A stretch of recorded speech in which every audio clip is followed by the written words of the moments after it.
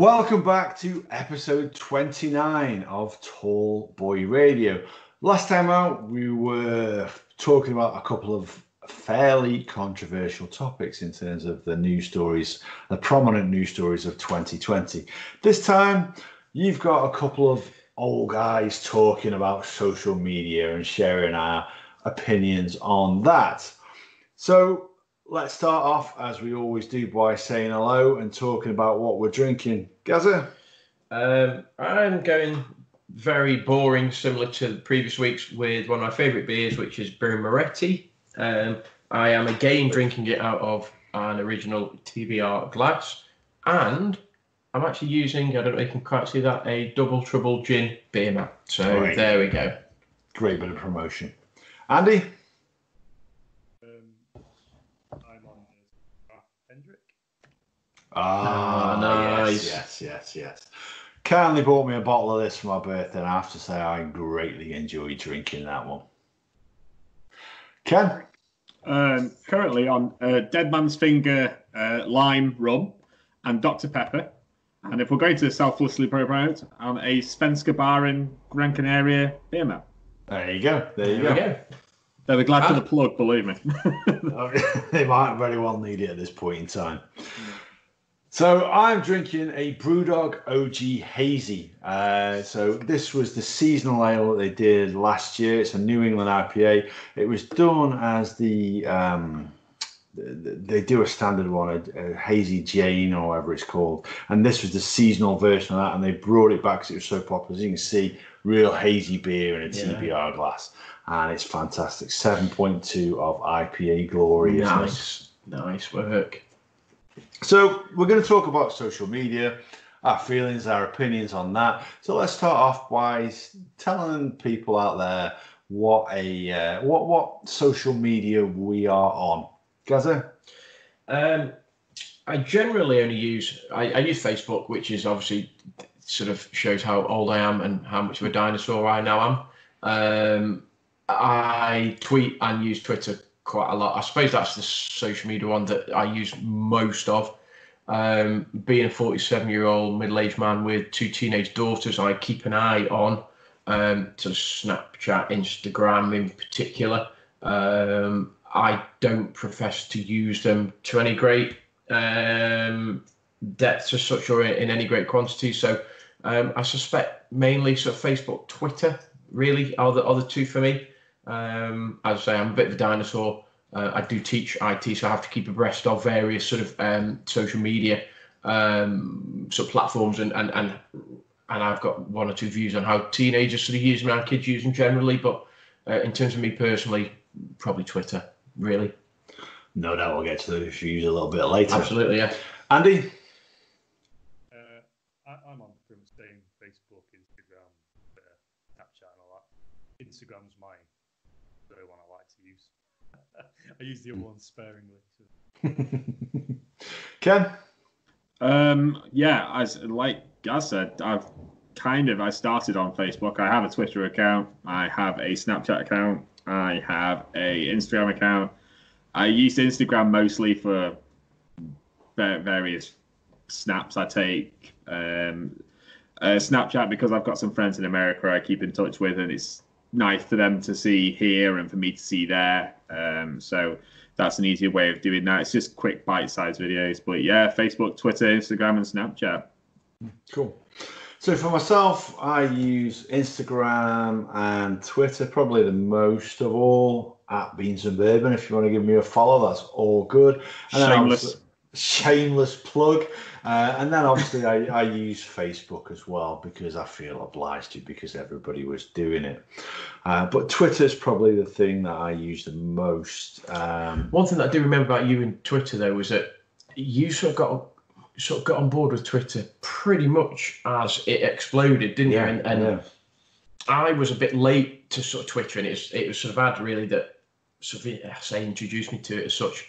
But I remember you saying that almost like overnight. Was it I want to say it was over like a Christmas period or something that you started, and then almost overnight there were all these like followers that like retweet me and all of this lot, and went from like 0 to hundreds, and now what are you on now? About 9,500, 10? I don't know what to be honest with you, since we started doing the podcast, I have pretty much stopped using that Twitter account. I just use it to retweet TBR stuff. Yeah. Are you TBR now? Yeah, so I mainly use TBR, but I got up to about 11,500 followers until Twitter started culling people.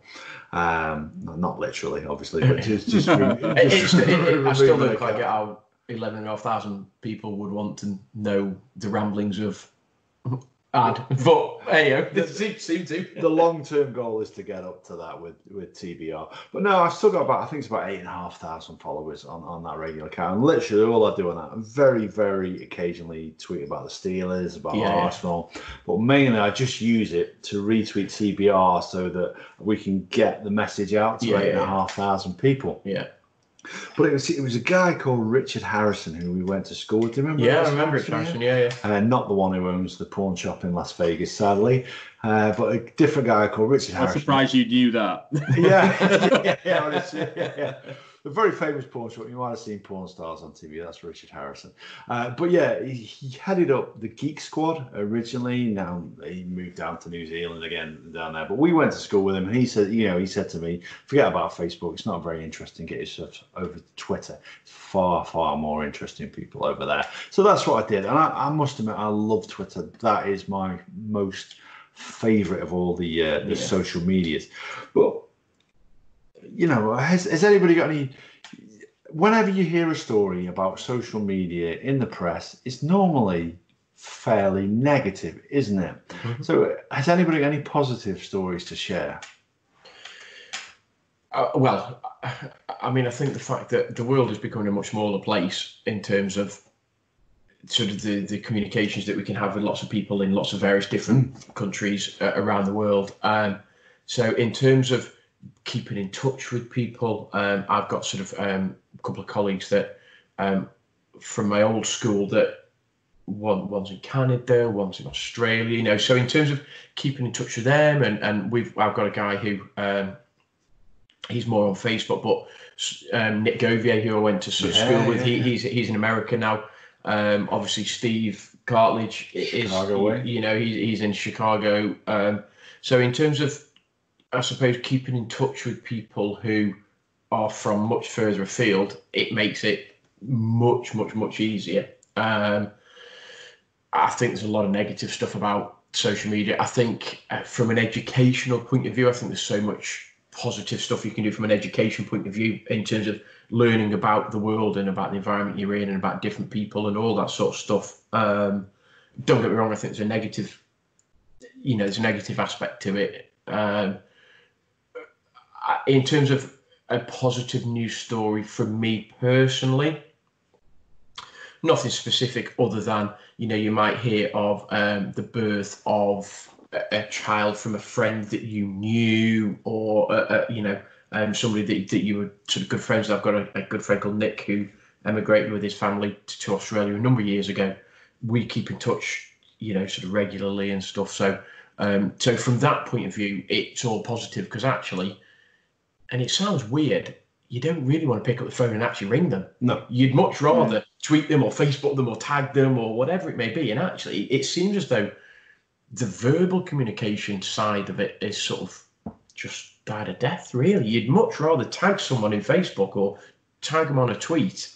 Well, that's an interesting thing, actually, when you say that, because text messaging is, prior to social media, was massive. The text messaging service was set up on phones by the phone companies as a way of them sending a message to your phones to give you messages and information about their service. And it's only when some smart guy came up with the idea that why don't we offer this open to our customers, that's where that took off, which I find amazing.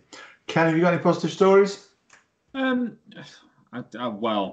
think from a positivity standpoint, I think, as Gaz pointed out, the communication value of Twitter or social media in general means that if people change their phones so often nowadays, people change their phone numbers so often, that I think there's a perspective that people very rarely change their Facebook handle or their Twitter handle or anything like that. So you can just stay in touch with them that way if you lose their number or sort of thing. I think one of the most exciting thing, one of my very, very good friends in Chicago, Jen, the reason I met her is because I won a competition on the Chicago Blackhawks Twitter account.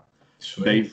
I'm for a very long time now. It's just like I've been followed by the Chicago Blackhawks, the NHL ice hockey team, which I'm very, very proud of. And it was one of those moments where as soon as I still got the video on Facebook somewhere where they actually asked my question on Blackhawks TV, and the Blackhawks followed me and have followed me ever since. And to have something, a team you follow or a team you love and like watching and being involved with, to follow you on a social media account is massive.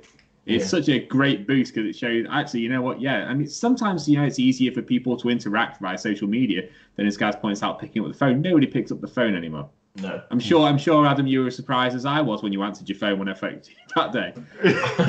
It's just like nobody uses the phone. People look at the phone now. It's just like it's making noise. What's it doing? It's just like, but it's easier for people now. Although there is less emotional involvement in a text message because the words can be taken whichever way the person reading it takes it. Especially with these sort of things, I think positivity comes from actual just people staying in touch. It's easy for people to stay in touch. But that was what you've just mentioned there. That's the very reason that they brought out the emoticons and the emojis, and so that you could try to convey that. Actually, are you being sarcastic there, or are you actually making a valid point type thing? Because it's very, very difficult over written communication to convey that, I suppose, isn't it? So absolutely. But yeah, one of my most positive experiences was meeting a very good friend of mine, Jen, who messaged me to say congratulations on winning the competition. I hadn't known until she'd messaged me to say that, and then I got a follow from the Blackhawks, and me and Jen have been friends for years. So it's a great experience from that. I believe social media has got some negative press quite recently, quite in the last 2 or 3 years, because of the differences in it's moved away from, like Gaz was saying about Facebook and being a dinosaur. The best thing I ever did one morning was I removed the button on my toolbar on Chrome to just get rid of Facebook. Facebook, when I first started on Facebook, was about sharing photos with your friends, organising nights out, chatting about what was going on, and now it's just turned into a flame fest. Let's see what I can say, the most controversial thing, and say if it takes me 2 minutes to get flamed. It's not what it used to be, but there are because I think it completely depends on the person who's involved in the interaction. They can make the positive or negative depending on who they are. Hence why you can get now like trolls, internet trolls. Yeah. We'll get onto that a bit later. We're trying to stick to the positives right now. Sorry, man. You can edit that. No, we'll leave it in because they're all valid points. So before we go to Andy, I just want to shout out actually Arsenal FC. Don't follow many people. Do follow Beans of Bourbon. Anyway, can I just throw in there? Here we go. Yeah. Can I just throw in there that Jamie Redknapp follows at Ramos Windstorm? Get out of that. He absolutely does. Whether he still does, but he did. Yeah, that's it, yeah. So who's got the most famous follower though? Arsenal FC. Well, Jamie Redknapp. Nah, he played for Liverpool, don't count. Oh! Played for Spurs as well, so let's not get Yeah. Andy, positive stories. When you originally asked the question, I was thinking, I use a lot of social media just for ideas, so like stuff from my van or whatever, buying bits, holiday ideas as well. Like a lot of people I follow on Instagram, for example, have the same van, just tour the country in Europe. But then I was just thinking, then actually a lot of musicians I like show like it's like behind their scenes. You see their lives like at home and stuff. And especially with this COVID thing, they're all like doing recordings now of their songs all sat at home.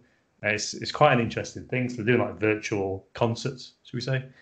And that's one thing I loved about like Instagram and Facebook, for example, is like Alien Farm and Aaron Lewis from Stained. He's done like a country. He does a lot of solo stuff, but he's been doing like all these like live shows and stuff and playing his various covers and stuff like that. Yeah, been loving it. That's my thing. Well, I've got two personal, very positive stories to come out of it.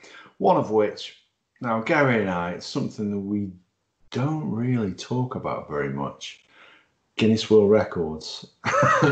But no, You've never mentioned this. Never. You guys rarely do, to be fair. For our listeners, for Ken, for Andy, this is all new stuff for you. But no, earlier this year we set a brand new Guinness World Record, and we promoted that very, very heavily on social media. Yeah. And the guys from Trouble Drinks got behind that. They promoted it as well, set up codes, as we said on the episode. If you go back and listen to that one, please do, because it was a fantastic episode. But that was great. But the real story behind that came from a chap by the name of Darkwolf 180, didn't it? Yeah, on there, who suddenly stepped up. I remember I phoned you up, and I was at work saying, guys, this guy Darkwolf 180 has just donated. We set our target as £1,000. We had £165 worth of sponsorship, and this guy's just gave us £835, made us up to that 1,000. No idea who he is, and then strangely enough, it went on from there. They did an episode of Dart Planet TV where Raymond van Barneveld turned up at this guy's house, played darts, and he said for every 180 they hit, we will donate £100. And he was good to his word, wasn't he? And he even donated for the 170 that they hit, and donated somewhere around about £1,500. And then on top of that, said, you know what? That's not good enough. The bullseyes that they hit from kneeling down, that was fantastic. So Barney hit, was it 3? So he hit 2 balls and 25. Which, to be fair, if you've ever tried it, it's pretty hard. I've tried it. It's nigh on impossible. Well, I've got a story about that, but that's a different one. Well, we'll come to that one. This is how you put the hole in the wall. No. Anyway, so we then got a donation of another 2,300. Yeah. And we were playing on the day, and it was a fairly emotional day when you stay awake for that amount of time. Yeah. And then we broke the record. And it got to the point we couldn't give them monkeys, could we? And then we got a text saying, or a message saying, it was the target we put was 1,000, and he basically. He allowed us to hit that within a week or whatever it was. Yeah. And I say, I'd sent the text in, have you seen this dude? Do you know who he is? Have you seen it? I was like, no. Logged on, and it's like, oh my God, we've got £1,000. And we were chuffed at that. Oh, we were over the moon. And we were sort of talking, and I said, the way this is going, and to this day, generally don't know who Darkwolf is. Nobody does, and that's the interesting thing. The thing, yeah. You know, and actually, you know what, if you are listening, thank you very much. Yeah. And if anybody is listening that knows him or her, we do know that he was originally listening to this podcast, because he follows. Again, we're talking about people. He doesn't follow many people, but he follows this podcast. And I do know as well, we've got a number of listeners in New York where he's based, so he could very well be listening. And we so during the world record, we needed to hit a specific number of doubles, and me and Ad got together and we were like, you know what? I genuinely don't think it will be the last time that he donates. But we didn't expect what we got. Did we? If he didn't do it, we would have still been massively appreciative of what he did do. Yeah. And then to get the tweet that said, actually, what I'll do is, for every double that you hit, I'll match in terms of a donation. We were like, £1, wasn't it? Are you kidding? Bear in mind, at this point, when he sent that tweet, we'd already hit 3,600. Yeah. So we knew we were going to get a donation, bare minimum of 3,000. We got to the point where we thought we'll get to 3,600, we might have a break and we might play a little bit of darts, but we weren't that bothered, but we'd hit the target. We knew we'd done it. And as soon as that tweet came through and he went, basically, whatever your final total is, I will donate that in pounds. Well, that was it. We were like, right, I'm not being funny, guys, because we were very much, obviously, we were throwing to support sort of Great Ormond Street. So we were like, every single double that we now hit from now on means that there's a £1 towards going to help a child that's ill, to put a family, to house a family for a night, or whatever that money is going to be. And that's a huge incentive, isn't it? And I know the Great Ormond Street get millions of pounds a year in terms of donations and stuff, but hair's in the back of my neck now. We genuinely thought, and to this day, I genuinely believe we have helped a series of individuals, either to get better or to house a family or to make some respite care better. And that basically came from social media. Yeah, wasn't it? Oh, Came from 100%. social media. You know, so far we raised over £12,000, and this guy donated over £10,000 of that. So that is, for me, you can't. We never planned this when we set it up. We never dreamt that it could get to this. So I've said thank you to this guy a number of times, and his generosity didn't end there. He's also donated Nexus Sports to you, me, and Sid. So he gave it. So that's £1,000 right there. So there was a giveaway, and you had to sort of retweet and enter. So, and I was fortunate enough. I don't know whether you were the first. Did you win the first one? I can't remember. But I'd basically won a Nexus, and I won. You're the only person to win two. I am the only person to win two. Only person to win two. Because there was a second giveaway, and my name came up, and I actually contacted the guys from, was it Darts Planet? Yeah. So I contacted them and said, look, it's great, but I've already got one. Would you be happy if I donated that to somebody else? And they said, well, we need to double check because actually your name shouldn't have come up twice. Anyway, day later, whatever, they said, yeah, your name's come up twice, so hell, it's yours. So obviously, I donated. Normal link again. Yeah, absolutely, mate. So I donated that to Sid. So again, we were so fortunate. Me had, good mates. My brother has now got one, and that was through Dart Wolf. We got an article in Darts Planet TV, Darts Planet, didn't we? Yeah, and obviously that's gone out in written press as well in terms of a magazine, and we got a little bit of sort of coverage from their point of view, from their social media, and it's just like it just exploded, didn't it? Really? Yeah. Way more than we could have imagined. Way more. We were like, can you imagine if it was somebody famous? And obviously we don't know who it is, but if it's somebody famous that is Dart Wolf or whatever, and there's also wild conspiracy theories about who it could be. Kim obviously has had a theory for a while, but absolutely. I've got to hear this. What's the theory? Go on. Oh no, we're not sharing. No, we can't share. No. Oh, what a tease! I've got the text message when she came. I was at work. She texted me and said, "I've got this theory." So go on. Well, if it ever does come out, then obviously we've got the evidence that actually we knew years ago. We knew. Does it hold water? Yeah. It adds up. There's the logic behind it. Yeah, but it's interesting because if we did this world record 10 years ago, 20 years ago. No way would we have raised the money that we did. The first one, let's say the first one that we were successful. The first one that we were successful on. Yeah, we raised around about 5,000. We raised, I think it was around about 3,000 for cancer research and 2,000 for the British Red Cross helping the cause for loneliness. So we were over the moon with what we achieved there. This time to surpass that. And then now we've got the pressure that if we do it again, and let's face it, we know we're going to. Well, the next one will be to try and, in my eyes, it'll be to re-break the longest game of darts. Because there's four guys in Aberdeen. Yeah, somewhere in Scotland. I think it's Aberdeen. Aberdeen, I think, and did they get to the 50 hours? They aimed for the 60 and got to the 50. They aimed to 60 and got to 50. I think we can go longer than that. So I need to talk him into it, and he keeps shaking his head, but he'll do it. He knows he will.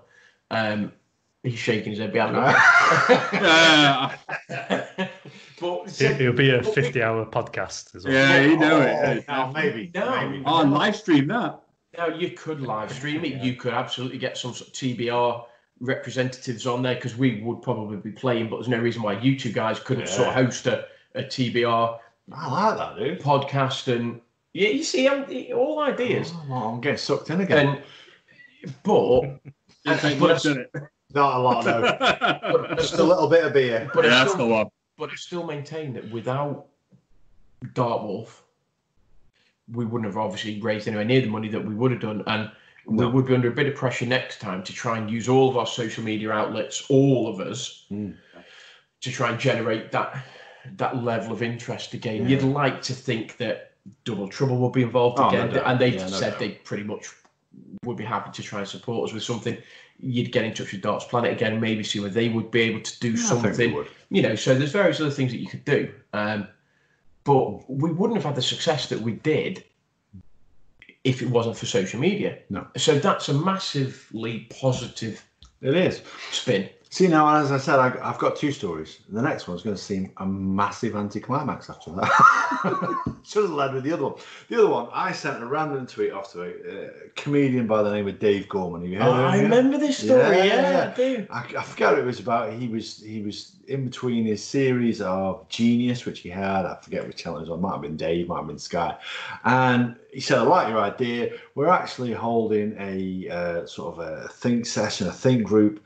Why don't you come down, share your opinions, come down to BBC television in London and sit in on this group? I'm like, yeah, absolutely, I'm going to do that. Yeah. So I went down, there was a group of maybe about 20 or 30 people in the room. We talked it over. They put it together in a show and presented it back to us. And at the end, we had a brief time to chat to him. And that, for me, is a massive, massive positive about social media. I'm a huge, huge Dave Gorman fan, big fan of flannel, just like Dave is. But not only that, that was a great and fairly unique experience. And strangely enough, the 20 or 30 people in the room had similar-ish stories to tell to me, but they're a fairly diverse bunch. So those are... And that, like I said, wow, that is a massive anticlimax, isn't it? After the last one. No, it is. But it was still a good one. I have a book upstairs. He gave me a book.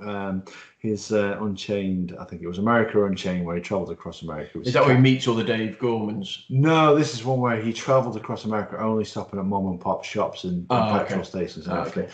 And embarrassingly, I was big into Twitter at the time. I asked him to sign it to the Monkey Tramp, which is now no longer my Twitter handle. It's been to boom, and so that was almost valueless. Yeah, I've tried to get it back, but somebody else is using it. Really, that's unbelievable in itself. Wow. So those are the positive stories. So, like I said, we're old guys. One thing that we never mentioned, other than I can't remember if we mentioned it in this podcast or whether we mentioned it at the start, was TikTok. Probably the newest of the social media phenomena. Obviously, the TBR podcast is on TikTok. Exciting times. Oh, okay.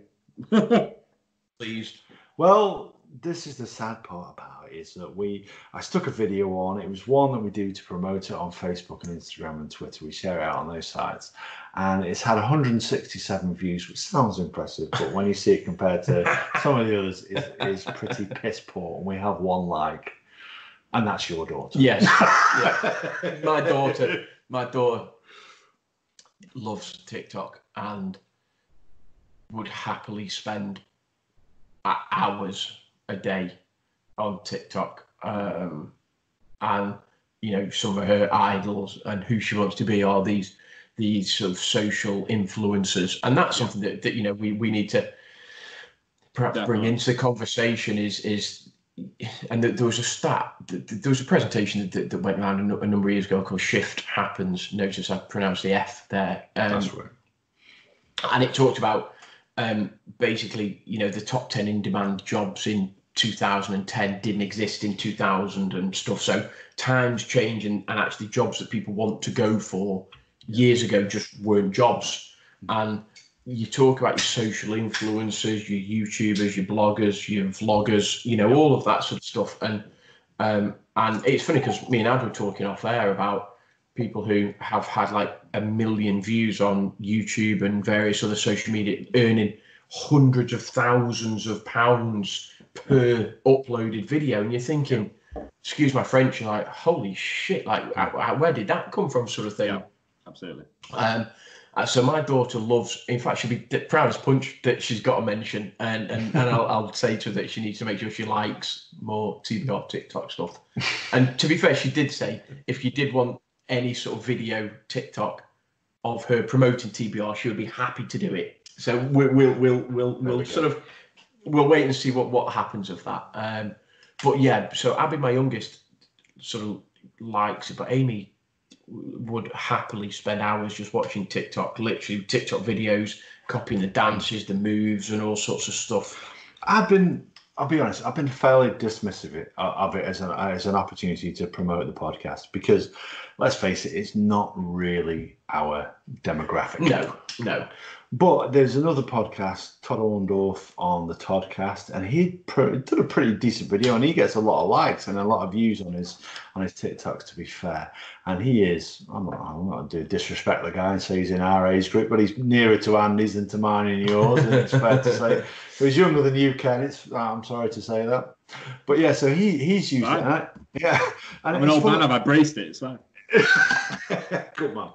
But it's one of those things. Like I downloaded the app and I used it because I read something on many of the podcast groups I'm a member of on Facebook saying, actually, it's a great way to enhance it. And people dismiss Facebook, they dismiss Instagram, sort of saying it is just for kids. Nobody's going to buy into it. But ultimately, Generation Xers like us make it clear we're not boomers. We talked about this before, and many times I've had a response saying, "Okay, boomer" on Twitter. We're not. We're Generation X's. Andy, probably Generation Z, are you? I don't know. Z, yeah. Yeah. Being the young pup that you are. What are your opinions on TikTok?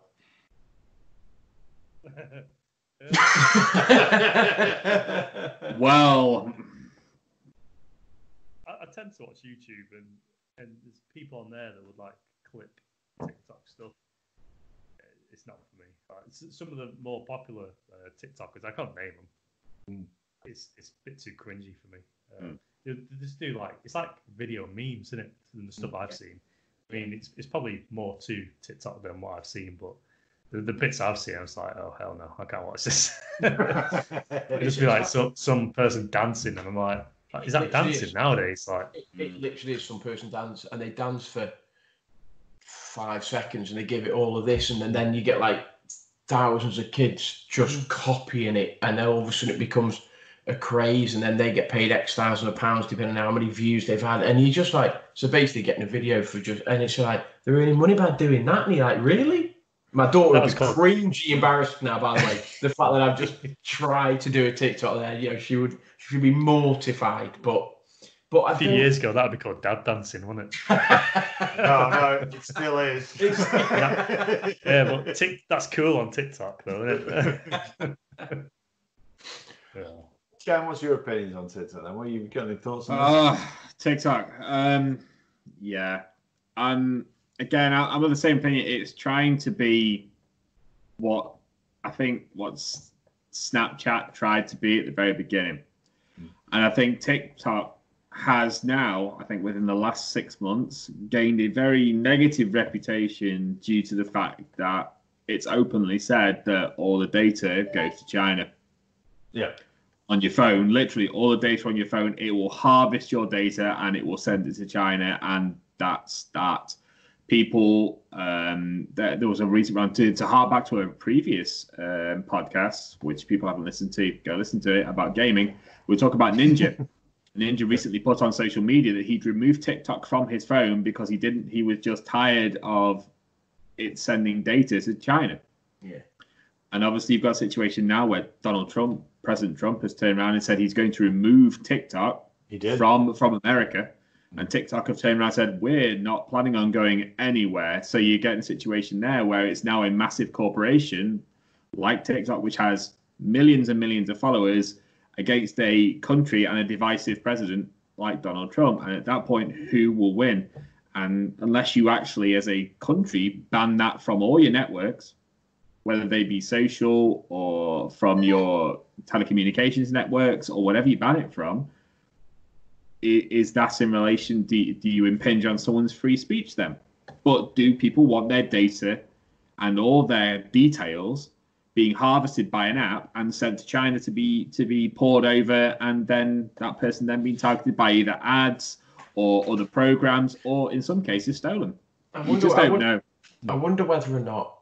So my daughter, who uses TikTok, I wonder whether or not the generation that use TikTok actually don't understand the implications of where sending your data and sending your information to a different country. Absolutely brilliant point. That's a brilliant point. Do you know what I mean? And yeah. So they, as a dad, I get it. I 100% get it. I don't want people's personal data. I don't want my daughter's personal data to be harvested and to be data mined and to be sent to another country to be used for whatever.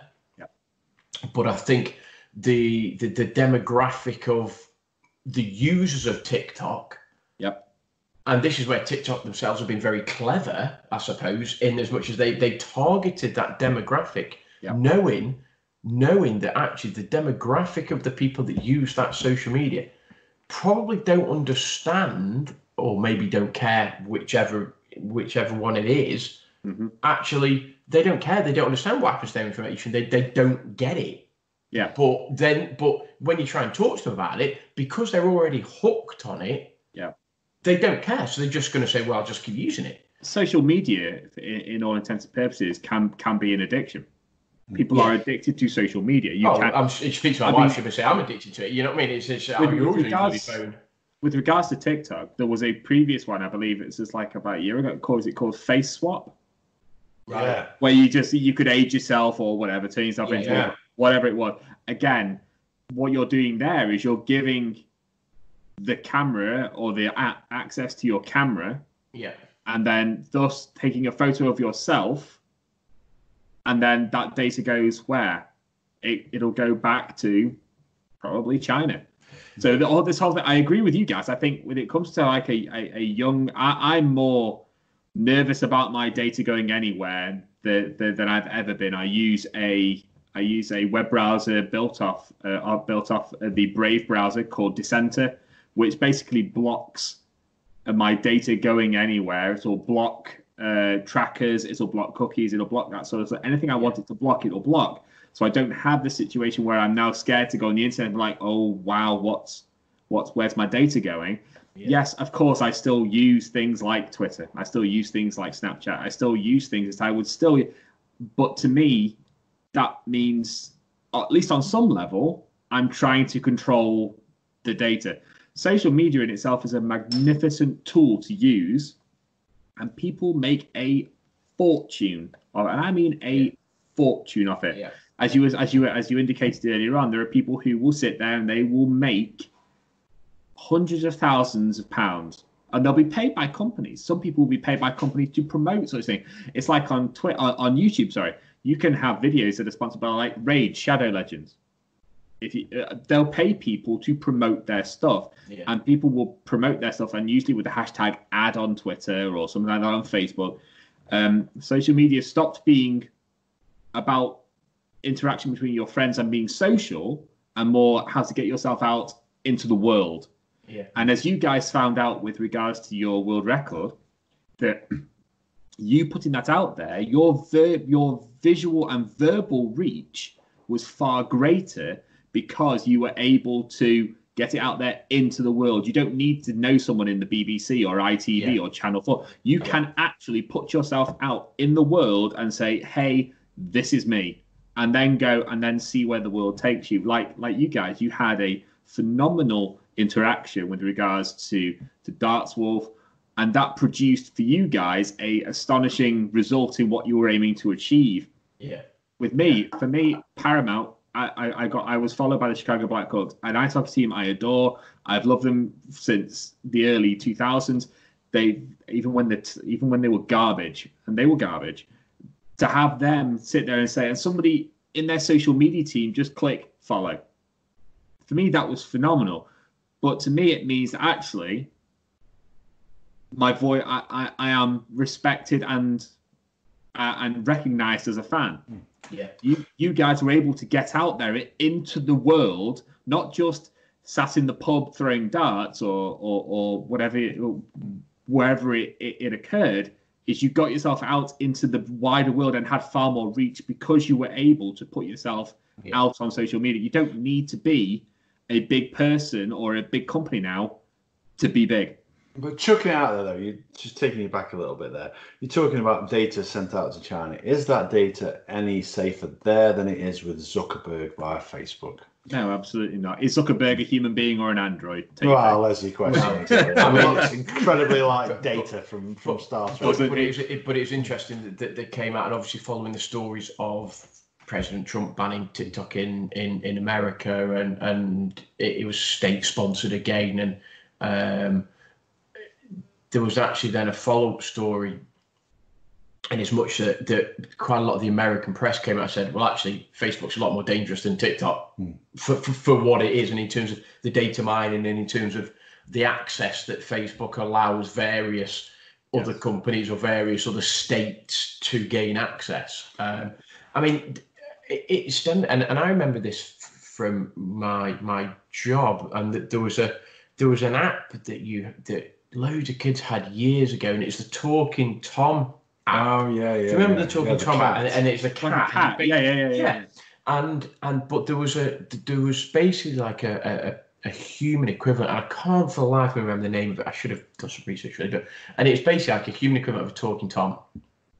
And what they actually said was that it could quite easily be hacked, and that when you've got a young kid and they got their phone up like this and they were sort of effectively sort of trying to stroke the cat or whatever it was actually a human behind the camera, and that it had been hacked by sort of paedophiles or whatever it was, and actually the responses that this app was giving were actually human responses, and you're like, excuse my French, like, holy shit, sort of thing, like that is terrifying. And that is like terrifying, and obviously that app sort of died a death and sort of is no more, but it just showed you the extent that people, companies, states will go to in terms of trying to gain access to data, to information that allows them to use that information for their own benefit, for whatever that may be.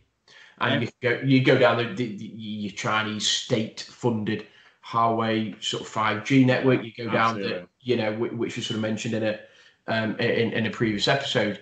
So the dangers of it, of social media, are there. Yeah. I think there are lots of positive aspects of social media, and I think there's lots to be gained from social media. Ultimately, what are we doing now? We're creating a podcast and we're putting it out on social media. 100%, yeah. So, we would be a little bit hypocritical if we said it's all about, we're creating a podcast. No, absolutely. I don't have your phone number, Gaz, but I know if I wanted to talk to you, I could reach out to you on social media. 100%. And there you be. The same, I'm sure, with Andy and obviously with Adam.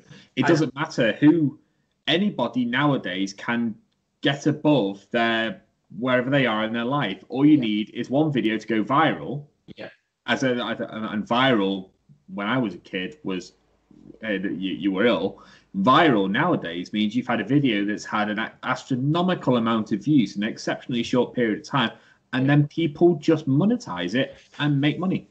And what were we saying? I don't know whether you said it off air or whatever, it might have been right at the start. We were saying all really that TBR needs is we need for TBR to get to the next level. We just need a somebody, whoever that may be, to tag us, to listen to us, to recommend us, to and I mean your big social influencers that have millions and millions and millions of followers. So Kanye West, we know you're listening. Yeah, just share once. Just tag Joe Rogan. You know what? Spotify. Come on, Joe. Do what's right. Sort us out, Joe. Absolutely.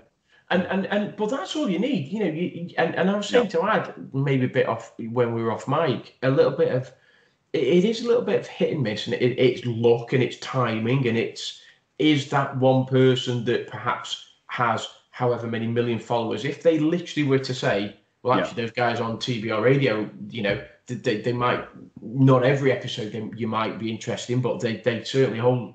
So there's a few that you'd be interested in. You'd be like, sound. So they get us out there on all their social media outlets, and all of a sudden, TBR goes stratospheric. Absolutely. And you do it overnight as well because of the amount of reach. 100%. And literally, it would be like, and I'm not suggesting that they would, but some of your massive YouTubers and vloggers and bloggers, all of a sudden they listen to us. They think, actually, those guys are all right. Bang. Yeah. And you go from hundreds to hundreds of thousands of listeners, and all of a sudden it's like, wow, bloody hell, where did that come from? Yeah. So that's taking down that sort of biological route there, somebody taking interest into it. But then there's the other aspect that we've talked about. So taking it back to the presidential elections, Cambridge Analytica, where does that become actually clever marketing in terms of they're looking at people's interests and marketing adverts specifically them to get them to vote in a specific way? Is that clever marketing or is that overstepping the line? People, I think, as a general rule, want to be told what to do. They want to be given the illusion of free will, that they've made the decision, they've made the choice, but people essentially want to be told what to do. And it takes it takes a special kind of outside the box thinking to sort of like look at everything from the outside in, not just accept. And I wish my watch would stop going off, by the way. Sometimes you just need to step outside, as I say, the box and look inside and just say, you know what I'm being told here isn't necessarily the truth. A great example being Brexit. How a 350 million pounds was it a day to the NHS? To the NHS, really? We're still later denied, despite the fact it's clearly printed on the side of a bus. It's on the side of a bus, but you put that bus out on social media, and people who genuinely want to have the NHS funded better will go, okay, that's a good idea. And then there's those who are just like, well, I hate Europe. I don't want to be in it anyway. So that's a good way for me to say. And it's always been the way with political. I mean, look at Twitter. It's banned over the election. It banned political advertising on Twitter. So and ultimately Labour lost. Whether it was partially because of that, and then you've got the thing of because where apparently now everything is now Russian interference. Yeah, or China. Absolutely, and then at that point you're taking away from the person who you're talking to and saying, actually, you didn't make that choice.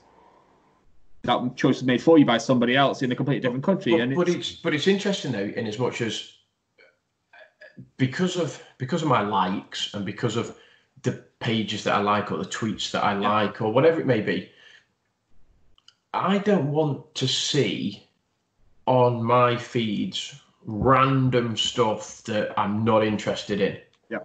I would much rather have, I'd rather have no target marketing, but I'd much rather be target marketed than non-target marketed, if that makes sense. Absolutely. I'd much rather see the ads for your sports clothing, your golf equipment, your sports, your beer, rather than the stuff that actually I genuinely have no interest in. Well, just a quick question. Has anybody ever bought off an advert they've seen on Facebook, Twitter, Instagram, wherever? You ever clicked on an advert and thought, yeah, fuck it, I'm buying that? No, but I have tagged a couple of you boys into stuff that I've seen on Facebook and thought, actually, that looks pretty cool. Yeah. But I haven't. That beer keg. The beer keg, absolutely, which looked pretty cool. Andy's like, hell, I'm having it. That's mine. But so no, I haven't. But what I might have done is I might have seen a product that's been targeted to me, and then what I might have done is then looked at that product and then maybe gone on to something like an Amazon or a retail and looked for that product. Yeah. I've done that. I very rarely will buy from a social media outlet as such. An interesting little experiment to do is for you guys and for the listeners and the viewers is maybe over the course of a week because as everybody's fully aware, your phone, your iPad, anything, your Amazon Echo, all of that stuff is listening to you. So over the course of the week, and people can leave comments and let them know. Maybe start talking about something a bit, right? Maybe a holiday to say Turkey, or a holiday, or an item of clothing, or some sports. Like I was saying about golf, and just see how many times that turns up in targeted advertising over the course of a week for you. Did you watch the documentary on Netflix about this? Well, the guy who's trying to get his information back from Cambridge Analytica saying, "Okay, you've got this information, I want it back." Yeah. Great documentary. But you can request it. You can request it. You can request it. It's unlikely to be granted. But he is somebody who says your phone is not listening to you. It's your progressive thoughts, the things you've searched for is leading you towards that, and the algorithms lead you to take you down advertising. It's bullshit. I'm going to tell, and I'll tell you why. Don't sit on the fence there, dude. I'm not. It is bullshit. We were in Toys R Us, who sadly got into administration, and we saw Pie Face, and I said to Kim, "Should we get that for my cousin, my nephew? Sorry, Henry." And we talked about it. Ultimately, we didn't get it. But after that, I got so many adverts for Pie Face. Really? Not something I'd ever thought about or considered. Wow. It was just made a remark off the cuff there, which is why. And this is what scares me most, because I've got a 3-year-old daughter who's growing up with this as a normality. We grew up with it. Yeah. This was added into our lives later on. You know what I mean? Pen and paper is where we started off. The Littlewoods catalogue, Freeman's, Argos catalogue. Yeah. That was your internet search. Yeah. We'd go on teletext if we want to know the weather. Oh. My daughter who's 3 will come in here and ask Google what the weather's going to be like. You know, literally. Yeah. She'll start off. Well, normally the stuff she says, like stuff like, "Okay, Google, why has JJ got one bottom? Why hasn't he got 2?" But ultimately, though, and again, you talk about the mood. That's going to be it. You know what? If you needed, I tell you what, if you needed a hint there, and if you needed even an indication that they're listening, there is your one. Well, it's funny because we talk about and I'm right, that mate. I mean, that was timing was golden there. But you talk about the move towards the electronic and the social medias, and Ken mentioned there about the Argos catalogue years ago. They're actually not publishing it for this Christmas, are they? So this will be the first year that they're actually not publishing an Argos catalogue, and it's everything's going online. But going back to the social media side and how frightening and how scary it can be in terms of what information is out there, and I'll relate 2 different stories. And I use this as part of my teaching in terms of e-safety, in terms of your online persona. And one of the stories was a police detective, and he was basically charged with trying to find out as much information as he could from an individual without ever speaking to that individual. And I'm not even joking you would be, well, you probably won't be amazed, but the level of information and detail that online police investigator could get from you about you and your family and your immediate friends without actually speaking to you was frightening. And I mean frightening. And the other story that I use, there's a guy in America, and he did it's basically a social experiment, and he called it Facebook Bingo. And what he did is he had hundreds and hundreds of friends on Facebook, and he basically wrote them all down, and he basically spun this great big wheel.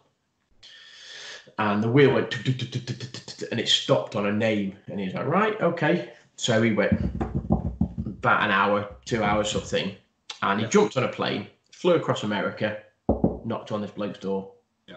And the bloke answered, and he's like, "Ad, how are you?" And this guy's like, "Who are you?" And he's like, "Oh, how's your wife? How was your party?" And basically for the next 30 seconds, he was like, "Oh, how was your daughter? It was her birthday, wasn't it, last week?" And this guy's like, "Mate, back the up, otherwise I'm going to knock you out," sort of thing, and I'm going to call the police. Like, "Mate, we've been friends for years." He's like, I don't even know who you are. I don't know you. And he went, "We've been friends for years." And what happened was that it was effectively, he befriended him. I say befriended him. He clicked, obviously, friends on Facebook, friend request. Oh, 3 mutual friends. He must be okay. My mate knows him, sort of thing. And the guy that he visited got really, really, really offended about the fact that this information about him was out there, and stopped short of him beating this guy up, and eventually the guy had to come clean and say it's actually a bit of a social experiment sort of thing. But he was horrified at the information that about him, that he was out there. He knew his daughter's names, he knew their birthdays, he knew what they were doing last weekend, he knew his mother-in-law had been ill, he knew his wife's name, blah, blah, blah, blah, blah, blah, blah. And you were like, wow, wow. And obviously I use that as part of my teaching stuff in terms of kids and what you put online and stuff. But you go back to that data and that information and how is that information being used? As an interesting side, and I mean, I'm genuinely interested in this because technology and the way we use technology and our presence and footprint on social media and our presence on the internet, and whether it be Tollway Radio or whether it be Andy or whether it be myself or you guys, as an educator and as a teacher, guys, does how you teach this sort of stuff, does that change like on a how often does that change? Because technology and social media and the way we use the internet changes, and information technology changes weekly, monthly. How do you stay ahead of all that, or even up to date with it? I'm sure lots of people say I don't, because I'm a 47-year-old dinosaur, but the way, if there's like big news stories, so in terms of the Donald Trump, the Huawei 5G stuff, the stuff in terms of the Russian involvement in the elections, and it's that sort. So if there are big news stories, you would talk about them, and you would talk about what's the implication of that. I think for the level of knowledge that our kids need, it's sort of very similar in terms of one social media outlet to the next. You know, Twitter and Snapchat and Instagram, they're all very similar in terms of your social and your security measures and your security precautions that you need to take place. So a lot of the time you try to educate them in terms of making sure that it's not public and it might only be friends, and make sure it's not friends of friends and all that sort of stuff. Okay. So in terms of, I mean, I do remember we did get a massive list of popular social media. This is in my previous school. We got a massive list of popular social media websites, and there were over 100. And there were over 100 social media websites, and it would say like this one isn't, and it didn't quite rank them in terms of these are dangerous and these aren't, but it was like this is unsecured. There was one, and I'm not going to mention the name for various legal reasons, but there was one that was emanated in sort of Eastern Europe somewhere, and it was basically a chat room facility. Yeah. But what they actually didn't tell you was when you enter the chat room gains access to your camera. So you thought you were in a chat room, and actually they could see you. And so there were various implications about that. But we would get relatively regular updates on what social media sites were out there and what were the pros and what were the cons. But in terms of the actual teaching and educating the kids, a lot of the actual teaching was the same. It was make sure your security settings are set the way they should be. Make sure that you don't talk to people you don't know. Make sure you never agree to meet people you don't know. And you would go down the very much generic e-safety type teaching. I mean, if there was anything specific, and obviously we were always open to, if a child had any experiences of any particular social media sort of conversation or social media engagement in any way, we would be happy to discuss that. But the flip side to that is you've got to be very careful with disclosure of information, because as an educator, I can't question the child, because effectively that becomes the interview, and therefore they're only entitled to one, so therefore the police can't ask the same things because I've already done it, type thing. So you've got to be quite careful in how you respond to a disclosure as such. You're in a very tricky situation then, aren't you? Because you're effectively moulding and shaping the security, the minds and security of their that is a phenomenally difficult job in today's day and age. It is when it is when a lot of their time is spent on social media. Years ago it was you might go on Facebook and write a comment and then log off. Now they are online 24/7.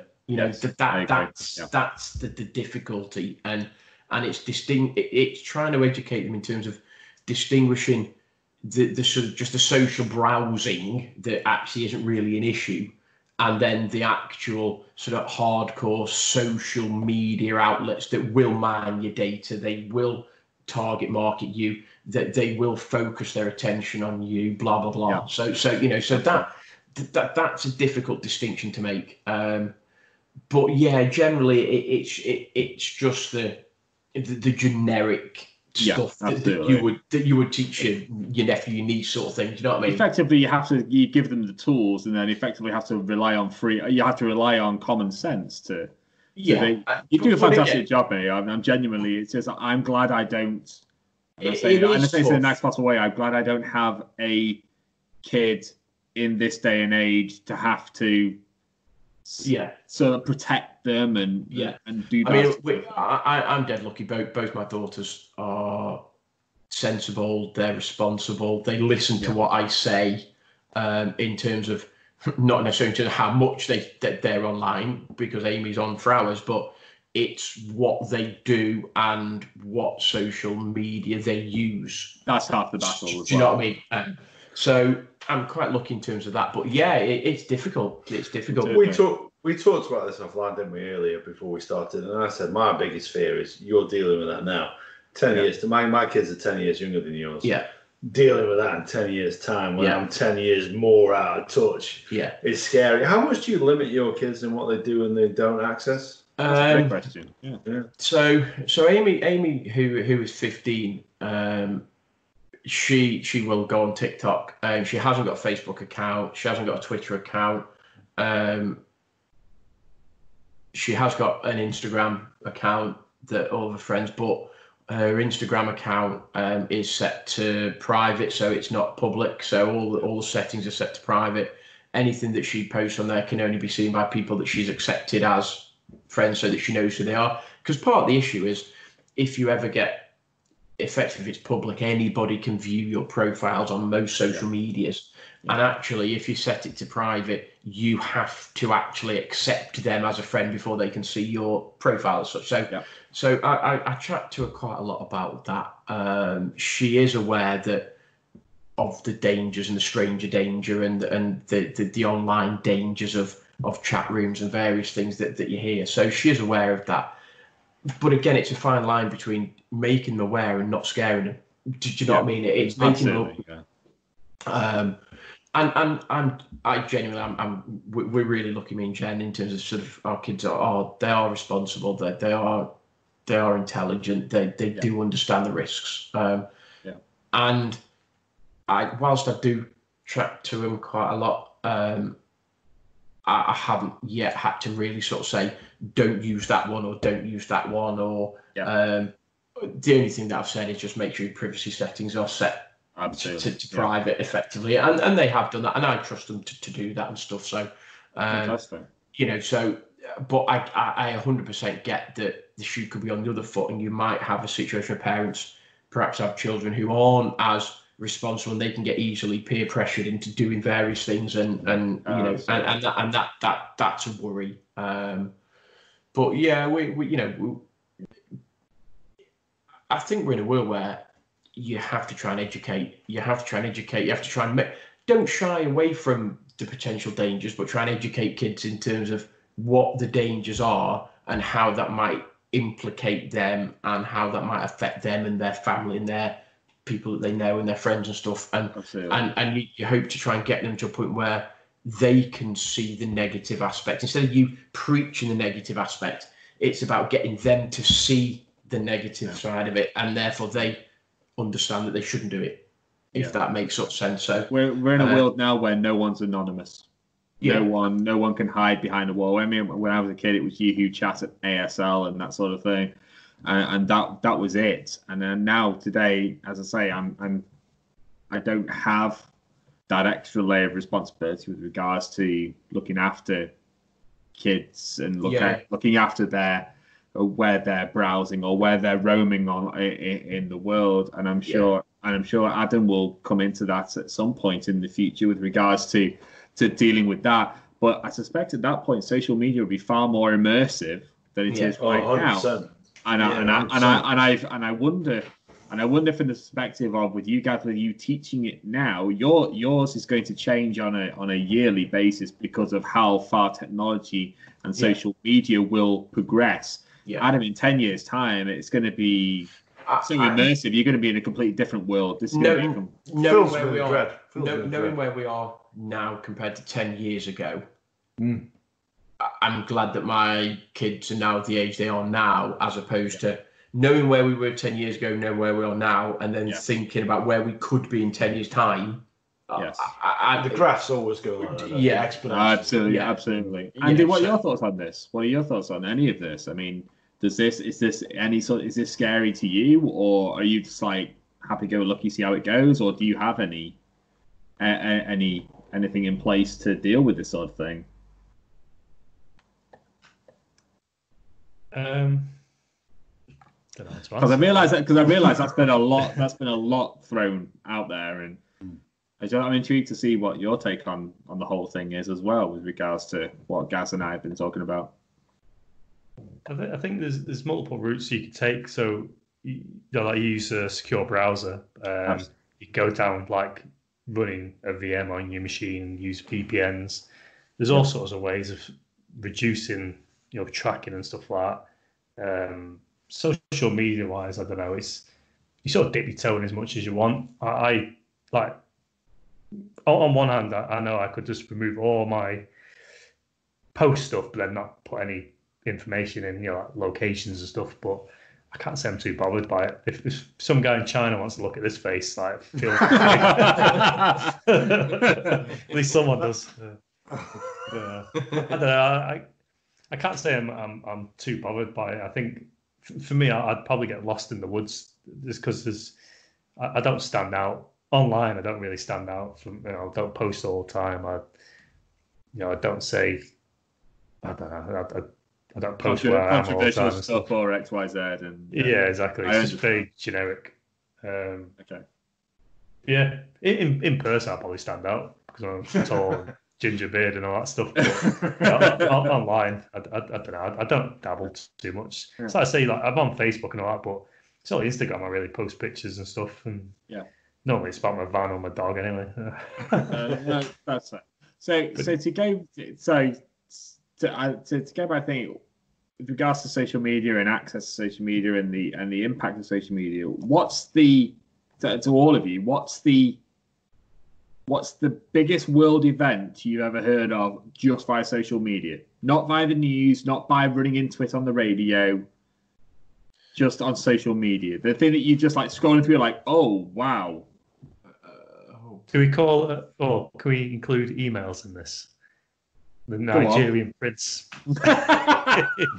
I'm still waiting for a reply to that. Whether or not it was, I don't know whether it's social media.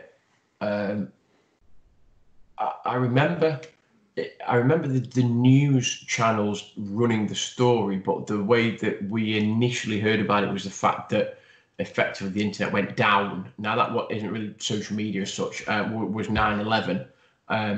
The one literally today was the bombing. Was it Lebanon? Yes. Gee whiz. I mean, literally, that came up on my social media, and it was like, this happened like 15 minutes ago. Firework explosion. And it was like hot. And I don't know whether you've seen the footage, but sorry, Adam. No, I'm just going to sit here and just shake my head, mate. I'm not going to do that. It's like wow. So that literally, that's like other side of the world. And it came up and it was like, this has just happened 15 minutes ago, and you're like before social media, that came up on like a Twitter feed. So before that, I would have had to have waited effectively until back in the day, the 10 o'clock news or the 9 o'clock news or whatever it was. Told us about it. Yeah, you know what I mean. Where and even with the onset of sort of Sky News and your 24-hour news programs. Yeah. Because obviously back in the day, it was the 10 o'clock news, and then it rebranded to the 6 or then the 9, depending on which channel you're on. Yeah. and that was it. You know, you had the radio. You had radio overnight. You had the World Service, and that was it. And that was your social media back in the days. That was it. The news finished at 10 o'clock. Yeah. Trevor McDonald said, "Thanks a lot. See you later. See you tomorrow." And then you're waiting till 7 o'clock in the morning till ITV or BBC kicked in. Whereas now, social media means that news, as you guys have as you rightly pointed out, is 24/7. Yeah. And I believe that Sky News, BBC News, all those sorts of news programs, the news channels that now come out, have had to do that in response to the fact that social media is so immediate that you can now sit there and you can sit on Twitter all night, scroll, and then you will be able, and by the morning you'll be bang up to date what's happening in the world. How many times though when you watch the news is it reported via Twitter, via Instagram, via Facebook? Somebody has shared this. And it's like that's the lead on the stories and not the news itself, which is alien to people from our generation. Absolutely, I agree with guys. I remember 9/11. If I close my eyes, I know exactly where I am. I'm stood in 84 Western Avenue. I'm sat near my kitchen playing Football Manager, and my TV's in the corner, and I'm watching CNN, and I'm getting goosebumps talking about it, and it's a sunny day. And the whole thing, and whether or not that's social media, but whether or not was that social media or was that just the world becoming a slightly smaller place in terms of the news aspect? But that's probably Princess Diana was another one. But in terms of me not, it wasn't reported via BBC or ITV in terms of it being sort of national. It was something that happened overseas, something that was obviously picked up on and was reported. And I was teaching down in Oxford, and basically the internet, there was a whisper that somebody had bombed the Pentagon, and that was the first that we heard about it. So what? Someone's bombed the Pentagon? What? And then we went online, and we literally couldn't get any news stories at all. So couldn't get any news stories, and literally the internet just I've never heard that. I've never heard that. That's incredible. Well, the strangest thing is that day I just bought a new mobile phone and I switched it on quite late in the afternoon, so I was charging it. Back in the day, you had to charge your mobile phone, didn't you? And I'd spent my afternoon worryingly setting up a website to promote the Sabotage films that we just made. Wow, okay. I switched my phone on, and the only thing I got there was a message from you saying, "Turn the TV on now. There's some crazy shit happening in New York." Yeah. And strangely enough, something that affected me more afterwards, thinking about that, is the little band that played in the foyer of the World Trade Center on September the 10th was a band from Allsage. It was. Yeah, it was Fat Cat. Are you serious? It's 100%. 100% true. I went to school with the brother guy played it. Wow. So there were two brothers. There was Zarig and Vahe Cooper, and I knew them, and I knew their uncle and their dad through playing cricket and stuff. And they were in a band called Fat Cats. I think they changed their name to, I can't remember it, or they might have some pride to the Fat Cats.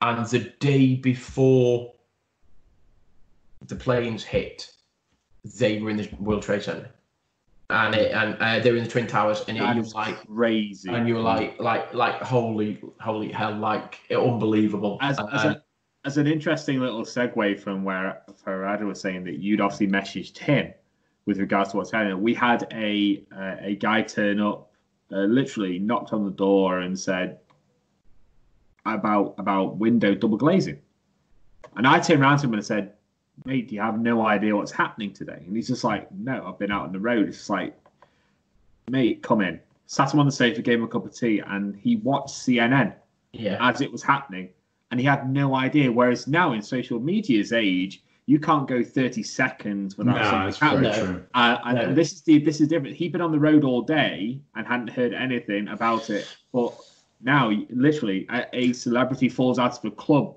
drunk and it's 30 seconds. Something, and again, part of it comes down, I think, as a lot of it now, is it's like if you're going to sit there and allow people to put stuff on social media, I'm sure there's a lot to talk about with regards to, do these companies censor people?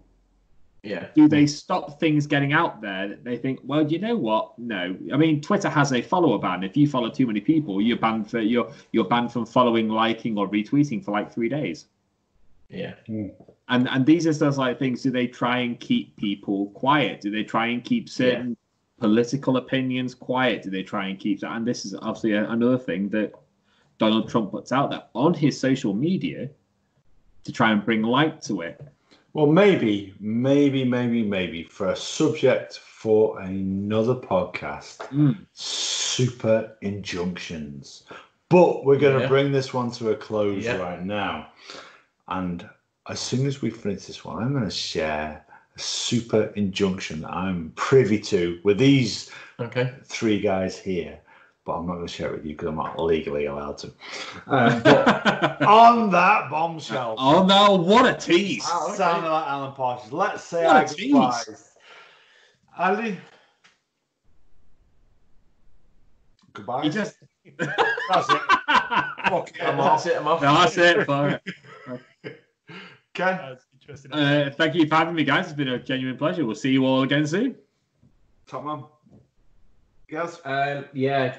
See you guys. Love talking about it. I think we could probably run with the social media stuff. I'm intrigued to know what Ad's about to tell us. So yeah. Bid you a farewell, and I'll see you Quick soon. exit. Let's get on with it. So until next time, when no doubt we'll have plenty more stuff to talk about.